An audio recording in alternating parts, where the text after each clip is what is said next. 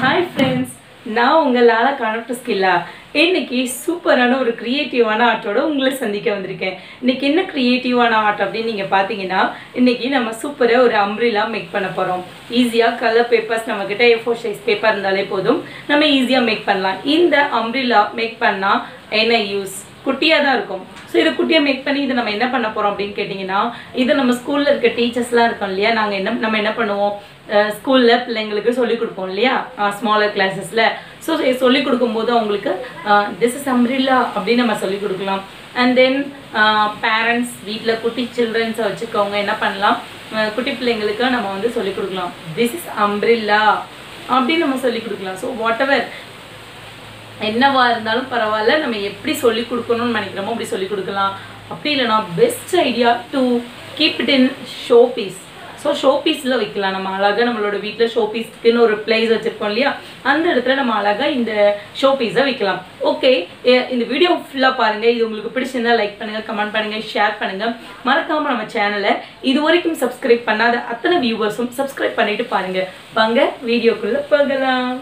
Friends, நம்ம இந்த மாதிரி ஒரு paper, scissor and then Fevicol எடுத்துக்கிறோம் ஃப்ரெண்ட்ஸ். அதுக்கடுத்து ஒரு பேப்பர் எடுத்துகிட்டு அந்த பேப்பரில் நம்ம 16 × 16 சென்டிமீட்டர் வர்ற மாதிரி சைஸில் நம்ம கோடு போட்டுட்டு அதை நம்ம கட் பண்ணி எடுத்துக்கிறோம். நம்ம 2 பேப்பர் எடுத்துக்கணும். 2 பேப்பரில் ஒரே மாதிரி நம்ம கட் பண்ணி எடுத்துக்கணும். இப்போ நான் ஒரு பேப்பருக்கான சொல்கிறேன், அது இன்னொரு பேப்பரில் அதே மாதிரி தான் பண்ணணும். இந்த மாதிரி நம்ம கட் பண்ணி எடுத்ததுக்கப்புறம் அந்த பேப்பரை நம்ம என்ன பண்ணணும் அப்படின்னு பார்த்திங்கன்னா, அந்த பேப்பரை நம்ம வந்து ஃபோல்டு பண்ணிகிட்டே வரணும். ஹாஃபாக இந்த மாதிரி ஒரு ஹாஃப் ட்ரையாங்கிள் ஷேப்பில் வச்சு ஒரு ஹாஃப் மடிக்கணும். அடுத்து இன்னொரு ட்ரையாங்கிள் ஷேப்பு. ஸோ இதில் எக்ஸ்ட்ரா ஒரு ஓரங்களில் இருக்கிறத நான் கட் பண்ணி எடுத்திருக்கேன். மற்றபடி இந்த ட்ரையாங்கிள் ஹாஃபை அதை மடக்கி எடுத்துக்கணும். ஸோ அப்போ அதில் எக்ஸ்ட்ரா வந்துச்சுன்னா அதை கட் பண்ணி எடுத்துக்கிறேன் நான். அண்ட் தென் நம்ம வந்து நடு மத்தியில் மடிக்கணும். ஸோ இந்த சைடில் ஒரு ஃபோல்டு, அந்த மாதிரி திருப்பி வச்சுட்டு இன்னொரு சைடில் ஒரு ஃபோல்டு, அதில் எக்ஸ்ட்ரா வந்தால் மடிப்பு. இந்த மாதிரி மடிச்சுட்டு இப்படி பண்ணதுக்கப்புறம் எல்லாமே ஒரே சைடில் பண்ணியிருப்போமா, இப்போ பின்னாடி திரும்பி எடுத்துகிட்டு அதை இன்னொரு பக்கமாக மடிச்சுக்கணும். ஸோ இன்னொரு பக்கமாக அதை மடிச்சுட்டு அதை மடிக்கும்போது நம்ம வந்துட்டு அதை வந்து என்ன பண்ணுறேன்னு பார்த்தீங்களா, ஒரு சைடில் அந்த ஃபோல்டை வந்து ஃப்ரெண்ட்ஸ் நம்ம வந்து ஃபஸ்ட்டு இப்படி மடக்கிக்கணும். அப்புறம் அதை நான் எப்படி மடக்கிறேன்னு பாருங்கள். அதே மாதிரி நீங்களும் கொஞ்சம் கொஞ்சமாக ஃபோல்டு பண்ணால் இப்படி இந்த மாதிரி ஷேப் வரும். இந்த மாதிரி ஷேப் வந்ததுக்கப்புறம் 2 சைட்லேயும் இப்படி இந்த லீஃப் வருமோ அதை குட்டி குட்டியாக நடுமத்தி வரைக்கும் நம்ம மடக்கி எடுத்துக்கணும். அந்த சைட்லேயும் அந்த மாதிரி மடக்கிக்கணும். பின்பக்கமாக திருப்பிட்டு பின்பக்கமும் அதே மாதிரி நம்ம மடக்கி எடுத்துக்கணும். அந்த மாதிரி மடக்கினோம்னா கொடை ஷேப்புக்கு நமக்கு கரெக்டாக வந்துடும். இப்படி வந்ததுக்கப்புறம் நம்ம என்ன பண்ணுறோன்னா, கீழே அதை வந்து ஒரே மாதிரி இருக்கான்னு பார்த்துக்குறோம். அந்த நம்ம விரித்து பார்த்தோம்னா நடுமத்தியில் அது நீட்டாக வரணும். அதை வந்து ஒரு மடக்குவோம். இந்த மாதிரி முக்கோணம் மாதிரி உள்ளே மடக்கி விட்டதை வெளியில் எடுத்துட்டு அதை வந்து உள்ளே கூடி ஃபோல்டு பண்ணி மடிக்கணும். உள்ளே கூடி ஃபோல்டு பண்ணி எல்லாத்தையும் மடிக்கணும். உள்ளே கூடி ஃபோல்டு பண்ணி ஆச்சு. அந்த மாதிரி நம்ம ஃபோல்டு பண்ணதும் 2ம் ஒரே மாதிரி இருக்கான்னு பார்க்கணும். இந்த மாதிரி வரும் கீழே. அப்படி வந்ததுக்கப்புறம் அதை வந்து நம்ம என்ன பண்ணுறோன்னா, கீழ் பக்கத்தில் நம்ம வந்து ஒரு கர்வ் மாதிரி போடுறோம். 2 கர்வ். இந்த 2 கர்வ் போட்டதுக்கப்புறம் அதை வந்து நம்ம கட் பண்ணி தூர எடுத்துடணும் ஃப்ரெண்ட்ஸ். கட் பண்ணி நம்ம தூர எடுத்துட்டோன்னா இதே மாதிரி ஒரு நம்ம கொடைக்கு பண்ணி வச்சுருக்கோம் இல்லையா, அதை எடுத்துக்கணும். அந்த பேப்பர் எடுத்துகிட்டு அந்த பேப்பரையும் நம்ம அடியில் அந்த அடிப்பக்கம் நம்ம இப்போ கட் பண்ணியிருக்க பக்கத்தை வச்சு அதுக்கு மேலே வச்சு நம்ம ட்ரா பண்ணோம். ஸோ ட்ரா பண்ண உடனேயும் அது அதே ஷேப்புக்கு வந்துடுமா, உடனே நம்ம அதை எடுத்து என்ன பண்ணிக்க போகிறோன்னா, அதை கட் பண்ணி நீட்டாக தூர வெளியில் எடுத்துகிட்டு போகிறோம் ஃப்ரெண்ட்ஸ். இந்த மாதிரி கட் பண்ணி வெளியில் தூர எடுத்துட்டதுக்கப்புறம் ஒரு கொடையை எடுத்துகிட்டு அதை வந்து நம்ம வந்து அந்த ஒவ்வொரு ஸ்ட்ரைட் லைன் மடிப்புகள் இருக்கும்ல, அதை நீட்டாக இன்னும் கொஞ்சம் நல்லா நீட்டாக மடித்து விடுறோம். கையால் நம்ம மடித்து விடணும். பாருங்கள், நான் இப்போ அந்த ஒரு கொடையை எடுத்துட்டேன். அந்த கொடையோடைய ஒரு பக்கத்தை எடுத்துகிட்டு அதை கீழே அப்படி ஹாஃபாக மடக்கணும். மடக்கிட்டு அதில் வந்து நம்ம ஒரு கோடு போட்டுக்கணும்.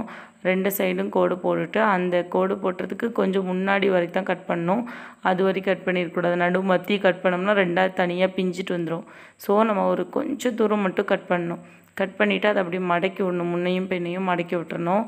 மடக்கி விட்டதுக்கப்புறம் இந்த மாதிரி நம்மளுக்கு கிடைக்கும். உள்ள அந்த ஒவ்வொரு எட்ஜஸ் வரும் இல்லையா, அதை எல்லாத்தையும் நீட்டாக நல்லா மடக்கி அதை வந்து நல்லா தேய்ச்சி விட்டுறணும். தேய்ச்சி விடும்போது அது வந்து ஸ்ட்ராங்காக அந்த மடங்குதல் வரும்.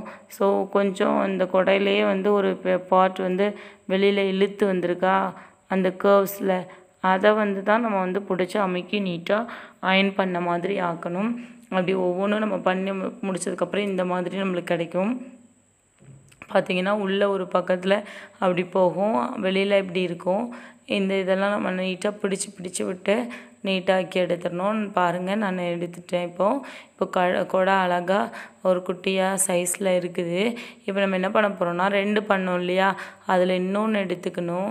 அதை எடுத்துட்டு அதை வந்து என்ன பண்ணணுன்னா இதை வந்து உள்ளே வச்சுட்டு அதை வெளியில் வச்சுட்டு நம்ம ஃபெவிகால் போட்டு அப்ளை பண்ணிடணும். பார்த்தீங்களா, அதை எடுத்துகிட்டேன். நான் ஃபெவிகால் போட்டு அப்ளை பண்ணிட்டேன்.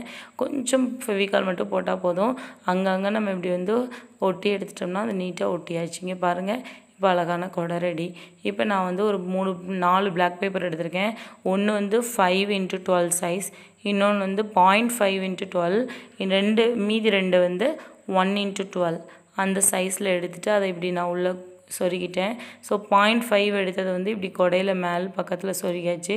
அடுத்தது 2ஐயும் கீழே அடியில் 2 பக்கத்துலேயும் நம்ம சொருகிடுறோம். அதை நீட்டாக சுற்றி எடுத்துடணும். பாருங்கள், இப்போ அழகான கொடை ரெடி ஆயிடுச்சு. கொடை சூப்பராக இருக்குது, அழகாக வந்துருச்சு. நான் ஏற்கனவே மற்ற கொடைகள் ரெடி பண்ணினேன். எல்லா கொடைகளையும் பாருங்கள், எல்லாம் ரொம்ப சூப்பராக வந்திருக்கு. நீங்களும் உங்கள் வீட்டில் ட்ரை பண்ணுங்கள். ஓகே ஃப்ரெண்ட்ஸ், நம்ம வீடியோ எப்படி இருந்துச்சு? அம்ப்ரெல்லா சூப்பராக இருந்ததா? ஓகே, அப்போனா நீங்கள் கண்டிப்பாக லைக் பண்ணுங்கள். உங்களுக்கு பிடிச்சிருந்தா லைக் பண்ணுங்கள், இல்லை டிஸ்லைக் பண்ணிவிட்டு கீழே ஏன் அப்படின்றத கமெண்ட் பண்ணுங்கள்.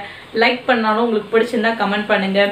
இல்லை வேறு கலர் மேக் பண்ணியிருக்கலாம், இந்த கலர் தான் எனக்கு பிடிக்கும் அப்படின்னு சொன்னால் அந்த கலர் கூட நீங்கள் வந்து கீழே வந்து கமெண்ட்டில் வந்து ஷேர் பண்ணுங்கள். ஓகே ஃப்ரெண்ட்ஸ், சப்ஸ்கிரைப் பண்ணாதவங்க பண்ணிக்கோங்க. நெக்ஸ்ட் ஒரு இன்ட்ரெஸ்டிங்கான வீடியோவோடு உங்களை சந்திக்கிறேன். உங்கள் லாலாக்கான ஸ்கில்ல. பை.